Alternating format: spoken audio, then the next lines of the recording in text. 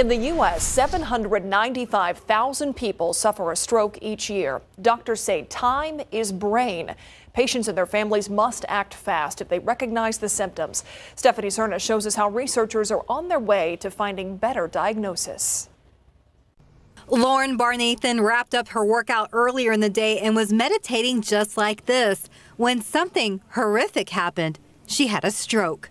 I had no idea what was going on. I was screaming at my husband not to call 911 as he's doing it. Just complete denial. While at the Tampa General Hospital, a blood sample was taken. A blood sample that could help doctors find a way to speed up stroke diagnosis. More than 140,000 people die each year from stroke in the United States. Reaction time is critical. Acute nature of the disease makes it important to be able to do everything we can to find out everything we can about the patient in a very short amount of time at the beginning, as soon as they show symptoms.